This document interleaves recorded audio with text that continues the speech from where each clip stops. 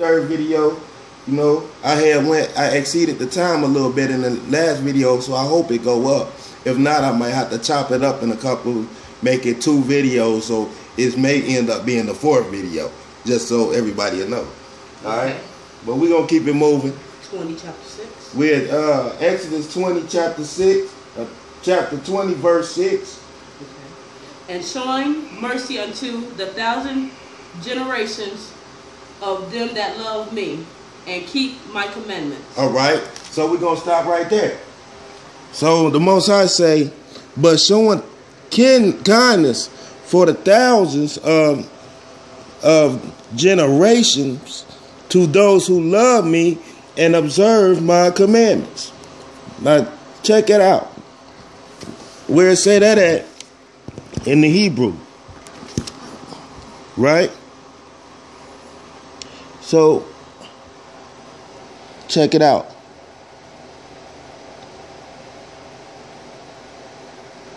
All right, I'm gonna just show you right here. La Tasha Torah. La Tosha Torah. Right? So we got to keep the Torah. Know what I'm saying? So we're talking about keeping the laws and the commandments. You must understand that the Torah, it tells us that we got to keep the Torah. You know what I'm saying? We don't know what the Torah is saying, actually, because I ain't saying it. I'm just nearly showing you what the Torah says. So the Torah is showing you that you keep the Torah. Yeah. Right? So it's Das Torah, which is La Das Torah, which is keep the Torah. All right? But we're going to keep it moving. All right. We at 7. Verse 7. Thou shalt not take the name of the Lord thy God in vain. For the Lord will not hold him guiltless that taketh his name in vain. See that? So how is his name not important if he telling you not to take his name in vain? He said, you shall not take the name of Hashem your God in vain, for Hashem will not absolve anyone who takes his name in vain. So you cannot call on these other gods. You putting his name, taking his name in vain. Know what I'm saying? He say he will not give his glory to another. You understand? Mm-hmm. So if he's not going to give his glory to another, therefore you must call upon Hashem. The Most High Yahawah says that he told Moses, he said, go to Moses, he said, tell Pharaoh to let my people go so that they can serve me. You know what I'm saying? And call upon my name. Yep. You know what I mean? So how can we not, you know what I'm saying, keep his name, you know what I'm saying, and call upon, but we call upon all these other names which makes you worship into idols, because you call it into foreign names, unto gods that's not the God of your father. You know what I'm saying? So we're going to keep it going. We at verse 8. Remember the Sabbath day and keep it holy.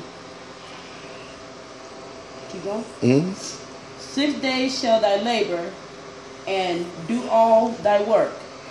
But on the 7th day is the Sabbath day unto the Lord thy God.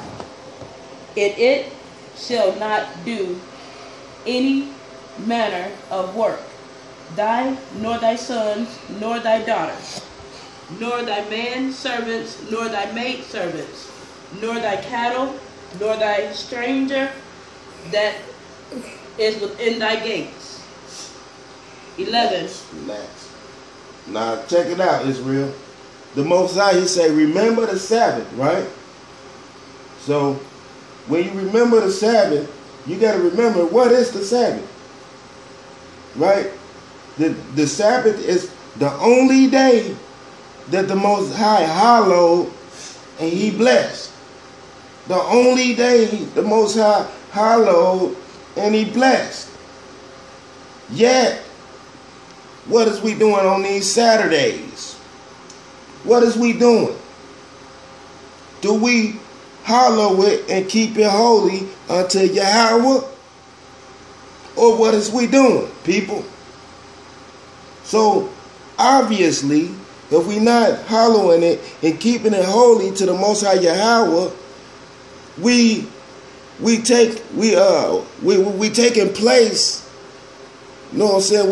We acting in wickedness, in the things that we call fun. But we acting in a corrupt way of living in a corrupted society. But we think it's fun. You know what I'm saying? It's not fun. It's wickedness. You know, the Most High say, remember the Sabbath. He say, sanctify. He say, 6 days shall you do work and accomplish all your work. But the Sabbath day is the Sabbath unto Hashem, your Elohim. You know what I'm saying? Unto Yahawah, your God, your power. And it you shall do no work. You know what I'm saying? And you must hallow it. So that don't mean go out here and start doing this, getting wasted. Because that's not hallowing the Sabbath. You know what I'm saying? According to the Torah. You know what I'm saying? Because you got to realize we're not keeping 10 commandments. We're keeping the Torah. You know what I'm saying? We're keeping the Torah. It's not 10 commandments. The Torah. Check it out. We're going to keep it moving. For in 6 days the Lord made heavens and earth, the sea, and all that's in them is, and rested on the 7th day. Therefore the Lord blessed the 7th day and hallowed it. Alright, hold on right quick.